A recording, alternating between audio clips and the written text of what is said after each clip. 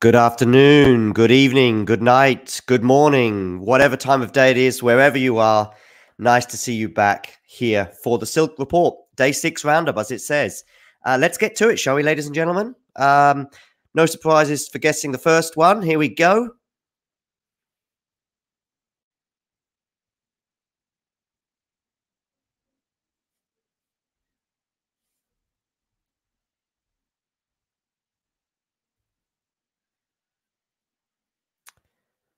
Poor Andrei Rublev. Bless his little heart. As you probably all know, today, in a groundbreaking development on the Silk Report, I'm going to talk about Marin Cilic. Rather than just show the did he win screen, I think it's impossible to avoid Marin Cilic today because arguably he was the star of the day. Let me know if you think in the chat somebody was a bigger star today, but I felt as though this was Cilic's day and maybe his best day in 4 years, perhaps. Obviously getting to the final in 2018 and winning a slam many years ago in New York. John's bailed on his own report. Hi, Gene, by the way. Nice. Lol, wow, what a name for an account. By the way, Gene, hats off to you. I think you called this Cilic match in terms of the result. Yeah, he was on fire. Absolutely. Absolutely. Let's talk about Cilic and let's talk about his level, and then we'll come to Rublev, who was on the other side of the net, because, of course, there's always a winner and a loser in these things. And Cilic was just unbelievable. I think at the end of the match, the commentator said something like, Cilic, amazing today. And I think he really was. This is, top level and bodes well if he can maintain it for the rest of the tournament. Let's see how he gets on. I've actually got Cilic Renaissance in my notes. I've also seen an amazing Cilic stat today. He's the 20th male player of the Open era to make the 4th round or further at a slam 25 times.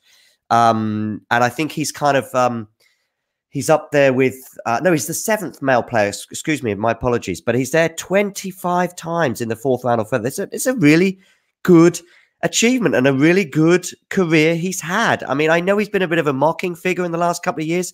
Yeah, make sure you hit that like button, please. I want to get to 100 likes. I saw a video that I did a couple of days ago, had like 97 likes. Not happy, John Silk, not happy Silk Report. I need 100. Today's going to be pretty tricky, I think. Hi, Fatima. Nice to see you in the live chat as well. So, yeah, let's get back to it. So, Cilic obviously got an early break, and I thought, that's interesting. Rublev broke back, and when he broke back, I thought, okay, I had Rublev down to win this match, and I thought ultimately he would prevail, especially once he got back on serve in that first set. But Cilic managed to nick it. Nick it, is that unfair? Do you know what I mean? He sort of, when it's a 7-5, kind of, you sometimes seize the moment, and Cilic certainly did. But from that moment onwards, I don't think he ever looked back. I think, I know Rublev won the 3rd set, but I think Rublev is going to win sets at slams. He should win sets at slams, especially in the 3rd round. But hi, Meg's Carpentry, love dogs. I think I love dogs too. Absolutely love it. Nice that you hit the like button. Thanks very much. Rublev on the slide, Kuzmanov. Yeah, I'm going to come to that in a second. But let's just finish with the Cilic and the celebration from Cilic at the end, like he'd won, the Champions League, which was amazing. By the way, talking of which, I am sacrificing 25 minutes of my beloved Manchester United today to come and talk to you guys. They're playing right now. They just kicked off 11 minutes ago against West Ham. Keep me updated with the score in the chat if you know how Man United are getting on. We've not had a great season, so I'm hoping for 3 points today. But this is not the football report. This is day 6 roundup, John Silk tennis report. So let's stick to it. So, yeah, Cilic Renaissance and his celebration at the end was great. Obviously, winning the US Open in 2014, I think it was. Beating Nishikori in the final, kind of, making the most of the big 3, if you like, absence or lack of form in that tournament. You also saw him getting to the finals at Wimbledon and then also the Australian Open in 2018, I believe. But, of course, Nadal, who Cilic played that year, was injured. So, yeah, he'll be playing Felix next, which is tough. It's tough. I'm probably tipping Felix for that one, but Felix's form, funny enough, despite the fact he's made the 4th round, I think Felix was unbelievable in the ATP Cup, but for some reason he's not quite hit those levels, I don't think, but he's going to have to if he wants to beat Cilic. Let me know in the chat. Yeah, Cilic beat Federer in the semi-finals of the US Open that year, but that's true. But normally, you know, I think it's really interesting why these big three have been so successful. I've seen it. I've heard it on another podcast where it's kind of the big three, Djokovic, Federer, and Nadal, they kind of hunt in packs. And what do I mean? You can beat one. You can, like Tsitsipas beat Federer in 2019 at the Australian Open, but then he runs into Nadal. And normally you can beat one, but you can't beat... You were having, arguably for 10 years, you would have to beat 2 of these guys to win a slam. And you might get through one, but you're not going to get through 2. Whereas, so Cilic in 2018 got through Federer, and in the final, 2014, in the final, he's playing Nishikori. So, do you know what I mean? He only managed to beat one of the big three, if you like, which is a great achievement, but I'm not sure if you can beat 2. And that's how it is and how it has been for a long time, until probably the last couple of years with, obviously, Nadal's travails and same with Federer. So, let's talk about Rublev anyway. This is Rublev. This is where he is. He's number 5 in the world. I didn't think he had a great 2021, despite the fact I think he managed to improve his ranking by 1 or 2 places. Gene, that's let's see, head-to-head against Felix. Yeah, Gene loves his head-to-heads, I know. 3-0. Hi, Taddy Champ. Thanks for the super chat. Yeah, that's a good point, Gene, but, you know, I think really these head-to-head stats, super important because we can see how the matchup goes. But I also think, you know, Felix now is very different to, say, Felix 2 years ago. It's like the Medvedev one in particular. Medvedev is the best example of this. Sometimes I see Medvedev head-to-heads and it's like, you know, he's only beaten Rafa, I think, once.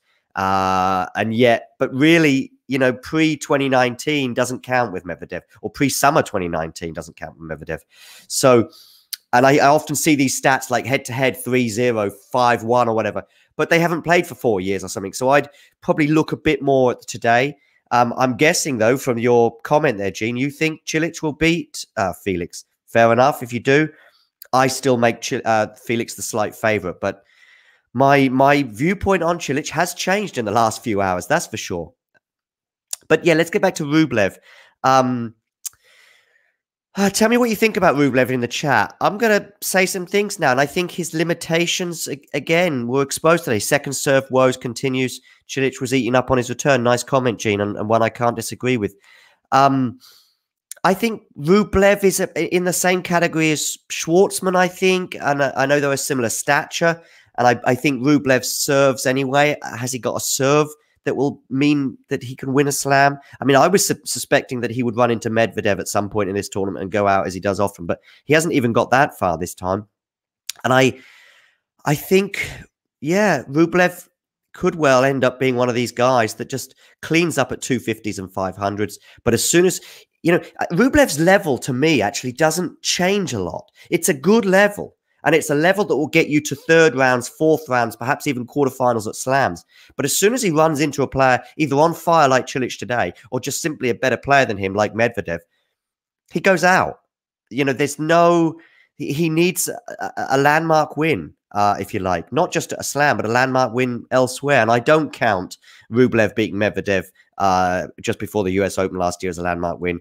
Medvedev spent more times fighting with the camera than he did with Rublev in that match. So I'm not interested in that. Anyway, let me know if you think I'm being too harsh on him. I just think that I don't know where. Sometimes you look at a guy and you say, okay, needs to improve here. Especially when it comes to Rublev, you can say needs to improve the serve. Okay, but kind of how with his stature?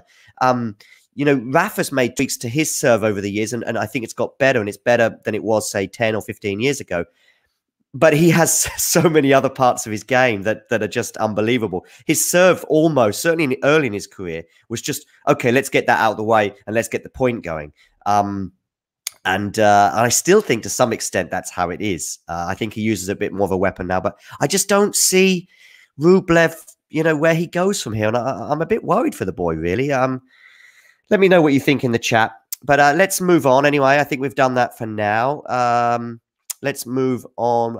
Just briefly, I just want to just have a quick look at this account again, because it is a great account and it certainly deserves more followers. I love this. Tracking the Emperor's return to greatness. Title since this account started 2. Will that be going up to 3 in the next 7 days? Let me know if I'm getting a bit too carried away with Cilic. Like I say, my viewpoint on him and even this account has changed just in the last few hours alone. Okay, let's move on. Taylor Fritz, ladies and gentlemen. Taylor Fritz winning in 5 sets today, getting a monkey off his back. I think it was a very, very good win for Taylor Fritz, by the way.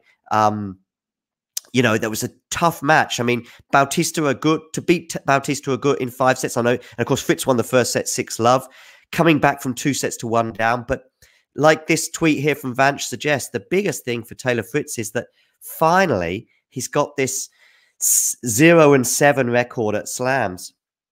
And he's now made it to the 2nd week of a Grand Slam, which is just great for him. And he's a good enough player. He's a top 20 player. He should have made a slam before, but as Gil Gross mentioned on his pod earlier today, he just has rotten luck with his draws. I mean, look at all these defeats, by the way. We're not, you know, these are not Rublev defeats to Cilic, for example, or shock defeats to lowly ranked players, if you like. You know, Dominic Thiem, who is now obviously a Grand Slam winner and when fully fit is a top 5 player in the world. Federer, 20 Grand Slams. Dominic Thiem again. Shapovalov in 2020 and where Taylor Fritz was then. I mean, and also it was a 5-set match. Sonego. Djokovic, of course, at the Aussie Open last year when Djokovic was having a few troubles with his, I think it was a rib injury, wasn't it, that he had at the time. But still, you know, Djokovic at the Australian Open, there's no shame in losing in 5. In fact, he probably pushed Djokovic more than anyone else at last year's Aussie Open. And then obviously losing in Wimbledon to Zverev, who I see as a future Wimbledon champion, by the way, but that's for another podcast, I think. But finally today, getting through that barrier, if you like, and winning in 5. And Bautista Agut, he's a good, solid player, a good, solid professional. And if you beat him, hats off to you. And I think it's great. And his celebration at the end was clearly he knew his record, you know, his round 3 record in majors until today, which is highlighted there from Vanch. Thanks for that. Talking of getting monkeys off your back or breaking through barriers, Sabalenka today. I was watching this match at about 1-2 o'clock this morning, and having lost the first set against Vondrousova, and Vondrousova, by the way, you know, that's, you know, a Grand Slam finalist. That's a tough 3rd round match to see where you're at. And of course, she gave an on-court interview afterwards where she said, "Yay, just 10 double faults today." And we all laughed and we all felt for her, and great as well. I'm really pleased. I've actually become a bit of a Sabalenka fan. I'm watching her and I'm thinking, and by the way, I know I mentioned it a couple of days ago when she did, I think, 19 double faults in her previous round. So she's you know, getting better. And by the way, today, obviously 3 sets as well. So 10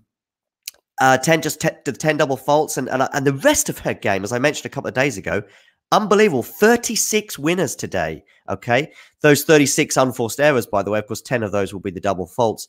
But 36 winners today, served pretty well when the serve was getting in. And the rest of her game is there for getting to a Grand Slam final, which again will be a barrier for her. She's yet to get to a Grand Slam final. Am I right on that? I'm sure you guys in the chat will correct me if I'm wrong, but I don't recall her getting to a final before. So yeah, I'm really pleased for her. I really want to see her do well. I've become a fan, and I like the fact that she was keeping count of the double faults. I think in her press conference afterwards, she said that you know, she wasn't kind of focusing too much on it, and she was just kind of pleased to get it in. But clearly she was counting, because the match finishes. She gives her interview and she says, "Yay, 10 double faults." And she's not getting that info, I don't think, in the 2 or 3 minutes in between. Yes, she made the semi-finals of Wimbledon and the US Open last year, exactly, but she's not made a final. So that, Gene, thank you for backing me up there. Sabalenka is improving round by round, Gene. Yeah, I think that's also a fair comment. Fatima there. Sabalenka will win the Australian Open with 100 double faults. Well, I guess for the tournament, she's probably on about, 40 odd double faults so far, 35, 40. I think she's going to have to reduce this from 10, if you like, to win the Australian Open or even to make the final. But round by round, she's improving both her game in general and also the double fault thing. I mean, when she lost the first set, I was a bit concerned. I think she went a break down at the beginning as well of the second set, or it was certainly touch and go at the beginning, but she managed to prevail. And then obviously, I think by the time she got to the third set, her confidence was going and was firing by then. And arguably, the third set was Sabalenka certainly at her best in this tournament, but probably at her level, if you like. Can she keep going with doing 10 plus double faults in a match? I don't think so. I think if she continues to give away, if you start a match giving your opponent a 10 point advantage, then so be it. By the way, I have noticed that we probably haven't got too many soccer or football fans in the chat because I'm not seeing anything, or basically it's still 0-0 between Man United and West Ham. But anyway, sorry. Back to the tennis. Let's have a look at some of the other matches that occurred over the last 24 hours or so. Tsitsipas ending Benoit Paire's 2-match winning streak, which for Benoit Paire is basically him on fire. Bearing in mind, he sort of tends to go on 5 or 10 match losing streaks to win 2 matches back to back. Arguably, it's been a good tournament for Paire. I mean, getting to this round, but does this say a bit more about Tsitsipas and where he's at, that he's dropping a set to Benoit Paire, albeit on a tiebreaker? Again, coming back to Gil Gross, he has Taylor Fritz beating Tsitsipas in the next round. What do you think? I think in my prediction at the beginning of the tournament, I had Tsitsipas knocking Fritz out in the next round. But I have to say, looking at how the tournament has gone, and yeah, I don't know, it's 50-50 for me. I do think that Tsitsipas, one thing I will say, though, is he has mentioned the fact his elbow is not troubling him as yet. So that's good news for him and his supporters. But that's touch and go. There's some tasty. We're going to come to the next round, by the way. But I think Tsitsipas against Fritz and Cilic against Felix. It's exciting. I think those are really close matches. Let me know in the chat how you see those two going. Kenan Joker really getting on the Cilic bandwagon. Cilic wins the Australian Open 2022. Gene mentioning that it's a good thing for Tsitsipas that Fritz went to 5 sets today. Yeah.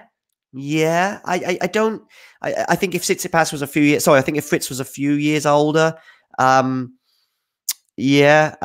still don't think it's a big deal. I think the more important thing is the confidence he'll get from going through. Hi, Liam, by the way. He's late evening where you are. No, it's nice to have you in the chat. Better late than never. Liam, that's nice to see you here. Meg there. Hey, welcome to the house. Yeah, we're all in the house. I feel as though it's a bit more of a cozy event this afternoon or this evening because we've got some of the regulars in, and that's nice to have you here. Don't forget to click the like button. I would say don't forget to subscribe, but I think pretty much everybody that I'm seeing here is probably a subscriber. But great to have you on board. Please let me know in the chat, by the way. Yeah, Fritz is playing well. Let me know in the chat because I think these matches are really tight. Fritz, Tsitsipas. Just tell me who have you got winning and in how many sets, and also Cilic, Felix. I'm going to go with Tsitsipas to just edge it against Fritz. 4 sets, I'll say. And I'll go with Felix beating Cilic in 5. Yeah, wouldn't be shocked with a Fritz win. I mean, they're just so close. Fritz in 4. You're going for that, Dominic? Yeah, I mean, that's a big call, I would say. I've got, and you're going Cilic and Fritz. So Gene and I basically disagree, I think, on both because I have Tsitsipas edging it and Felix edging it. Liam just touching on Rublev is a shambles at slams, by the way. Too one-dimensional to ever win one. Harsh, but arguably fair. And I love the fact that Liam wasn't here for the early section, but I think you've summed up kind of what I said about Rublev earlier on, and that's great, yeah. If it goes to 5, Dominic there going for Felix. But yeah, so anyway, let's keep going with those predictions, but I will move on to some of these other matches that I haven't touched on. Obviously, we've got Nadal and Barty on there. I know that was yesterday, but nevertheless, important to remember their presence, and how can we forget? Halep obviously going through in straight sets, a nice, comfortable win for her. Medvedev, by the way, we'll just touch on this. I think it's impossible to ignore the Australian Open favourite. I think that's another feather in the cap. I think it's another reason to give you confidence. Obviously, he played Van der Slanschlup at the... Oh, what about that pronunciation, ladies and gentlemen? Oh, I can't do it again. You know who I mean. He lost 1 set to the Dutchman last year at the US Open en route to winning the US Open. Am I right? I think he did drop a set against him. Yeah, Medvedev in the final, Kenan. Kenan, that's a decent prediction, but I don't think you're exactly putting yourself out there by suggesting he gets to the final. My question about Medvedev is, does he win it? And I know he's the favorite. For some people, clear favorite. I still have Zverev winning it. I really do. And I'm maybe recency biased with that ATP Tour Finals win when Medvedev won easily. Zverev won easily, in that final in the ATP Finals. So, yeah, I have Zverev beating Medvedev in the final. Let's see. Tell me what we think in the chat. We'll be coming to other matches as well. Oh, and finally, just the last... we can't. We get Medvedev Felix potentially in the quarterfinals, I think, Yadir. I think. Let me know in the chat if I've got my routes, but they're certainly in the same half for those two. The Netherlands player played really well. I like that, Megs, yeah. But Medi has all the tricks and is now more focused. Yeah, I think you're right. I think that's a good point regarding Medvedev is, he's somebody who seems to be wearing the Grand Slam title list quite well. That doesn't always work. Some of the players, they win a slam and then they rest on their laurels, but Medvedev is doing anything but. I'm just going to finish my coffee. Oh, the mug.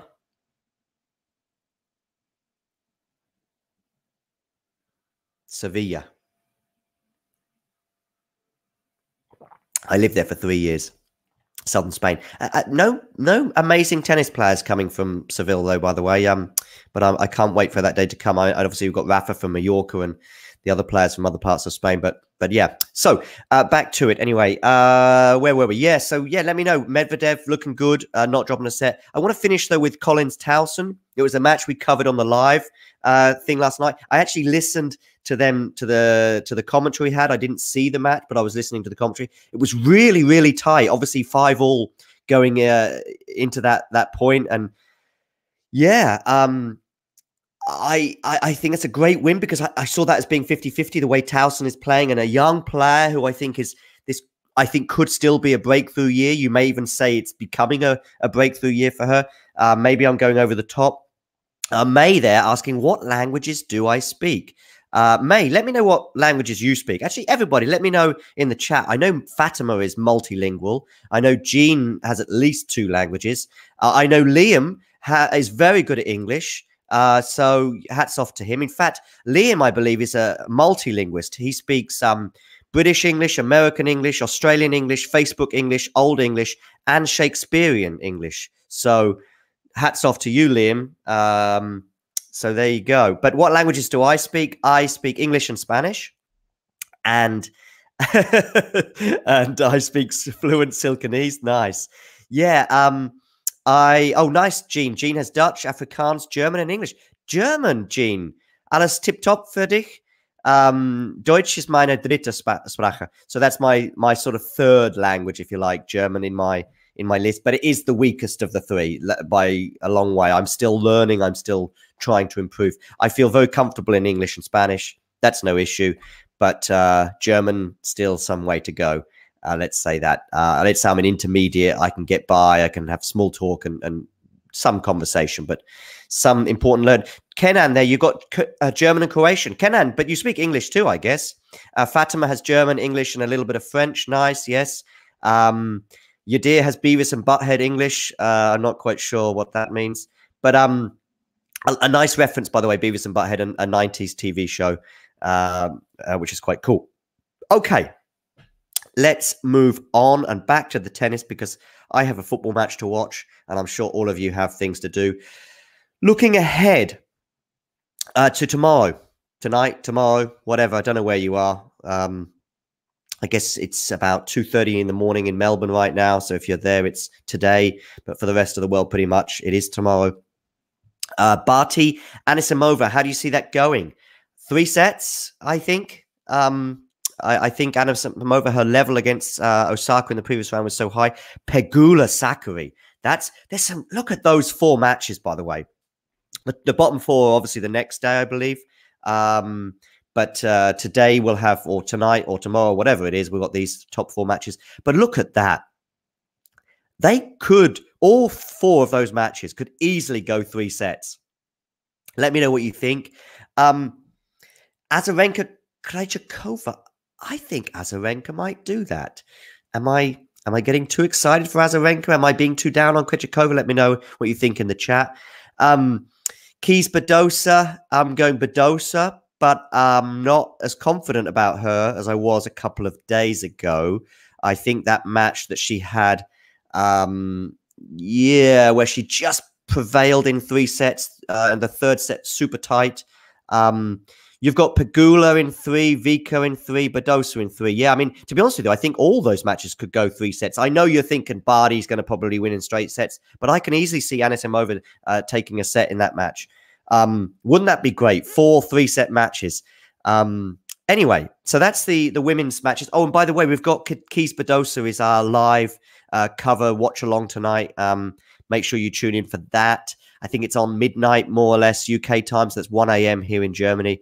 You'll have to do that. And 2 a.m. it'll be in South Africa. So, Jean, if you manage to stay up for that, good luck. Oh, by the way, Dominic, thanks for the compliment. I enjoy the channel, but you got to leave for a morning hit. No problem, Dominic. Enjoy the rest of your day. Liam, Eager, yeah, you obviously on the Eager bandwagon. I think she'll win that. Obviously, that's another day ahead, so I'll probably focus a bit more on that tomorrow. But yeah, I mean, she's going through. The reason, by the way, just as a broad comment regarding Swiatek and the Halep thing, a lot of people sort of are choosing Halep over Swiatek in this half draw, and I've kind of stuck with Swiatek, and so I've got to kind of stick to it. And so really, it's all about the prediction thing.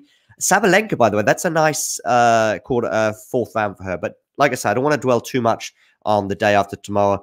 Let's have a look at the men's for tomorrow, what we've got coming up. Just scroll down here on the GTL account. So here we've got tonight stroke tomorrow morning's matches. Kecmanovic, by the way, and Monfils. These are the 2 guys, if you like, that when Djokovic was on that flight home, was being sent home. I almost wonder if those 2 guys were leaning on the Australian government. What was his name? Hawke. Going, please, Hawke, send Djokovic home, because Kecmanovic is now in a 4th round, pretty much because Djokovic isn't there. And Monfils is the favourite to reach the end of his quarter, so to speak, because Djokovic isn't there. I see Monfils winning this, but yeah, who knows? Who knows? But Monfils' level has been great so far. Carreño Busta Berrettini. I think that's a nice match for Berrettini. I think he'll be quite looking forward to that. I had Berrettini going out to Alcaraz, so good luck. Well done for him for winning that match. Will he be feeling the effects of 5 sets? I don't think so. One of the fittest guys on tour, 25, 26 years old. I don't see that being a problem for him. You don't want to have too many 5-set matches in a tournament, but any of the players basically 30 or under shouldn't struggle. Zverev, this will be interesting. Will Zverev drop a set? I think most people have Zverev coming through, me included. I think it'll be interesting. If he wins in straight sets again, that will be a hell of an achievement to not drop a set and make the quarterfinals with playing Shapovalov at this round, because Shapovalov, as we know, is decent. My problem with Shapovalov, who obviously took a set off. Did he take a set off Djokovic last year? No, he got to a tiebreak, I think, at the end of the 1st set, and probably should have won that 1st set against Djokovic, but at Wimbledon. I think this will be an interesting match in terms of where Zverev is at. If he wins in 4 or 5, maybe that will just increase the doubts before a potential match against Nadal. Nadal, by the way, is going to be on during the day against Manarino. I think most people will have Nadal as favourite for that match, of course. Hit God MB, by the way, suggesting that Zverev will not drop a set. Yadir, by the way, really going for it. 5 sets, Chapo. I see it as his time. That's a big call there from Yadir. Let's see if that ends up coming true. Every Croatian is now a Kecmanovic supporter there from Kenan. By the way, Kenan, you didn't list English in your languages. And what's this, Silky? If JG asked you to stream Nadal, would you do it? Yeah, well, it's like probably 3 or 4 in the morning here, so I think it would be tricky. And I think both JG and I will be watching, but perhaps due to our anxiety, and it's 3 or 4 in the morning, probably means we won't be covering it. You'll have to ask Ben when he's covering the match tonight if they have any plans to do that. But the timing is just sucks. The timing for us as a viewer sucks. The timing for Rafa, I think, is pretty good. I think Rafa has been leaning. Let me know if I'm being too much of a conspiracy theorist here. I think Rafa throughout the tournament has been leaning on having daytime matches. To get 3 out of 4, that will be after, because he's got a daytime match tomorrow. I mean, it's scheduled for the early hours here, but it'll be certainly in the daylight, no matter how many of those women's matches go to 3 sets before. I wouldn't be surprised if he's leaning on it. And this will be the end of his daytime run, because as it gets to the quarters and the semis and the final, if he does go that far, you know, he's going to be on nighttime pretty much all the way to the final. But he's to have 3 out of 4 for, you know, a 20-time Grand Slam winner during the day, because they'll be wanting him on in the evening. And they got him on Friday in the evening, of course, Friday night, but he managed to have his first. Last year and the year before, he was playing lots of his matches in the evening. But at this stage last year, I think he produced certainly his best performance on a hard court in the last 2 years, I think, was against Fognini at this stage last year, where he won in straight sets, but his level was really, really high. You could probably say he then carried that forward for the next 2 sets against Tsitsipas last year. Liam says he'll be watching Nadal over breakfast, perks of the Far East. Nadal always whining to play in the day. Lol there from Gene. Yeah, I think you might be right. He's always, you know, wanting to play in the day. He's mentioned about how he gets a bit more topspin on the ball in the daytime conditions. So yeah, let's see how that pans out. But I do see Nadal prevailing, Zverev, Berrettini, and Monfils. I think it's a little easier to call those matches than the women's side. Yeah, Fatima there saying, Gene, true that Nadal doesn't like to play at night. Yeah, that's right. I think he prefers in the daytime, but I don't think he'll have much choice from this round onwards, or from the next round onwards, I should say. Should he beat Mannarino? Am I dismissing Mannarino too easily? Boom. Let's talk about that. Just a quick reminder for tonight's live watch along: Madison Keys against Paula Badosa. That's how we're going to be. That's how pretty much Aussie Open Day 7, as it will be tomorrow, kicks off, and that's how the GTL podcast will be kicking off too. Quick final predictions on that, if anyone wants to highlight that in the chat. Also, if you've got any final questions for me, that'll be great. Just very quickly fire off your questions for me in the chat before we depart. Make sure you hit the like button. I have no idea how many likes we're on so far, but I would like to think we're let's say, well, we're on 30 likes, 40 likes. That would be nice. 3 likes. 1 like. Let's not be too greedy. We started the video on 4 likes. I saw that. So you have Badosa and Gene. Gene has Badosa and Gene 3. What have we got here? We requested Silky substitute for JG. Will you do it, Silky? Meg's Carpentry. Let's talk about that some of the time. 2's company, 3's a crowd, as you're probably pointing out there. But anyway, Almino, thoughts on Demon Sinner? Sorry if I missed it. No, I didn't mention them because I think that is due in a day or 2. I have Sinner probably emerging from that one pretty well. Fatima, thanks for the compliment. Hey, we've got an update, albeit one that I'm not I'm not excited about. West Ham 0, Man United 0 so far, but thank you. Andre Bernat, thanks, Fatima, yeah, for the compliment. Great to have you on board as always. Final questions, quick fire them away. Make sure you subscribe to the channel. Badosa there in 3 sets from Rupak. Nice prediction. John's forever blowing bubbles. Yeah, that's more of a JG thing than me.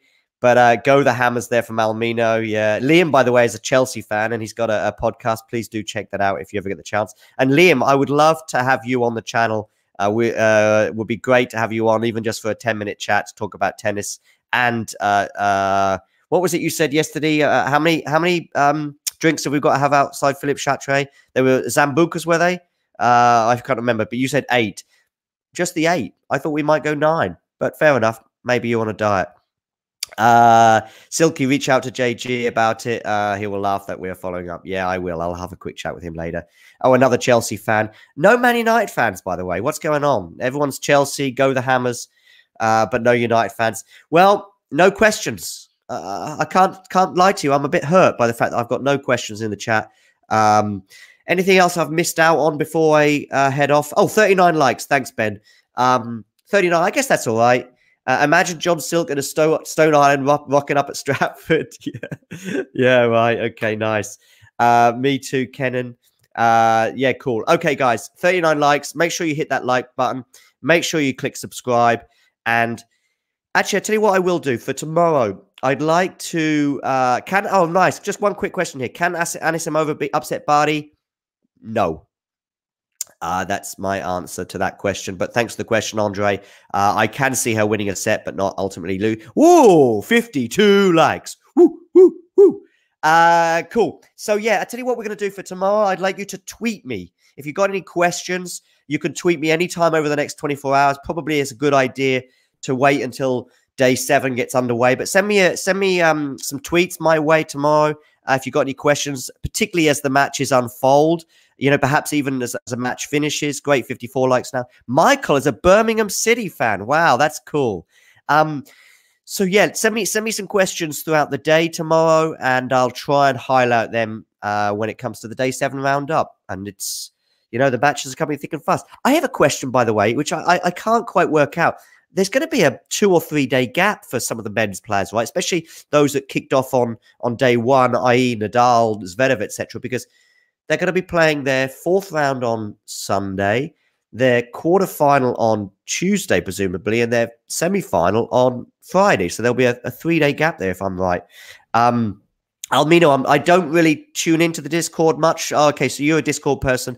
But I mean, you can still highlight your questions in Discord for sure, and Ben can pass them on. I could easily click on there, but you know, I'm a busy guy, Almino. I'm a busy guy.